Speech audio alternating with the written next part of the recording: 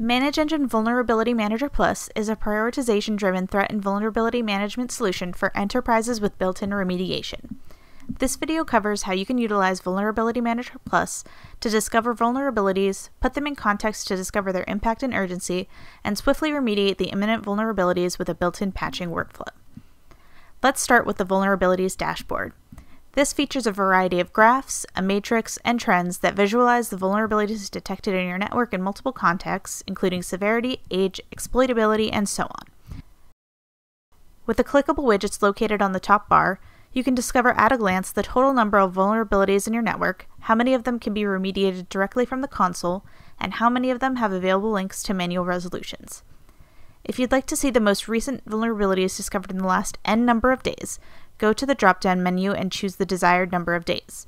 The total number of vulnerabilities discovered in the selected number of days will be reflected here. The Vulnerability Severity Summary tracks the number of vulnerabilities you need to resolve in each severity level. You can also use the filter to display only vulnerabilities that have public exploits. Select any part of the pie chart to see the list of vulnerabilities belonging to that category. The Vulnerability Age matrix lays out the vulnerabilities in a table format, where the rows represent vulnerability age and the columns represent severity levels to help direct your attention to impactful and imminent vulnerabilities. You can either choose to view the vulnerability age from the day it's published or from the day it's discovered in your network.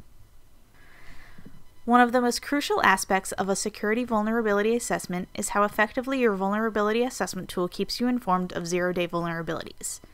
The zero-day vulnerabilities chart provides an instant look into how many 0 days and publicly disclosed vulnerabilities have been identified in your network. Clicking the pie chart takes you to a dedicated view on 0-day and publicly disclosed vulnerabilities so they don't get buried among less critical issues. Clicking Fix will resolve them either by applying corresponding patches if available, or by issuing alternate mitigation workarounds. A quick glance at the vulnerability trend can give you an idea of how well your vulnerability management efforts are paying off. Track your vulnerability assessment progress and stay on top of vulnerabilities. How secure would you feel if you could just bring the number of vulnerabilities close to, if not to, 0?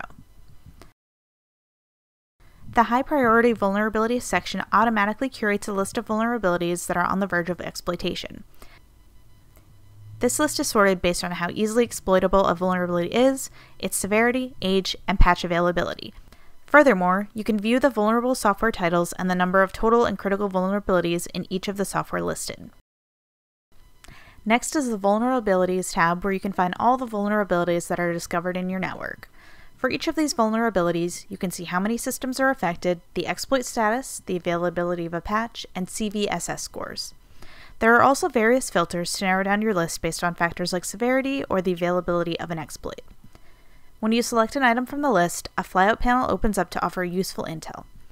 Type in the CVE ID to find a particular vulnerability you're looking for, or click the search icon, select CVE type, and pick the type of impact to view vulnerabilities associated with it.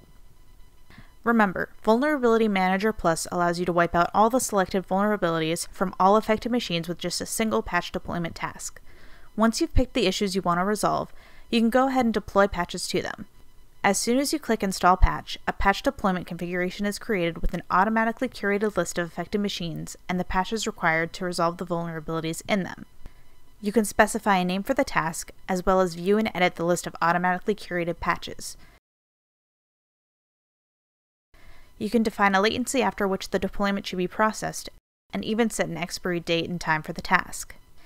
Now, choose a deployment policy that best suits your needs. Deployment policies let you have more nuanced control, including setting up deployment windows, customizing reboot, installing patches during system setup, or enabling users to postpone reboot until a specified time. Here, you can find a list of flexible policies created by you, as well as other admins or technicians in your organization. If none fit your configuration, you can create a new one from scratch. You also have the ability to granularly control target machines or groups. Configure whether to retry failed deployments in target machines, enable notifications, and much more. In the final step, you can choose to deploy as per the deployment policy specified earlier, or you can push patches at once, remediate the vulnerabilities, and close the vulnerability management gap. Once deployed, users can always view the live status of the deployment in the task execution view.